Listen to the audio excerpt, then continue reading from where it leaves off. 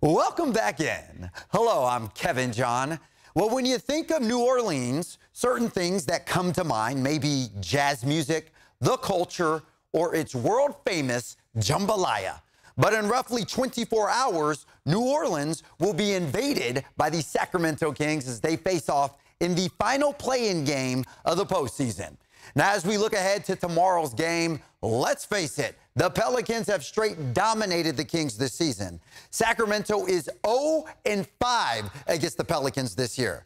Now, I'm sure some Kings fans are thinking, well, the Pelicans will be without star forward Zion Williamson tomorrow. And yeah, that's true. Zion will be out with a hamstring injury.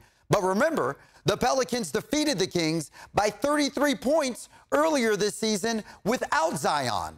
And it goes without saying, the Kings know they will have a challenge that lies ahead. And according to De'Aaron Fox, they're ready to embrace it. I mean, I'm confident in this team, but this is just another, obstacle in our way. We have to get over this hump. Obviously, we losing to this team last year, and then obviously facing this team now, it was like, of course, we had to face this team. But at the end of the day, that's how the chips were laid. That's how the chips laid, and we made our own bed. So getting over that hump, losing to this team already 5 times in a row.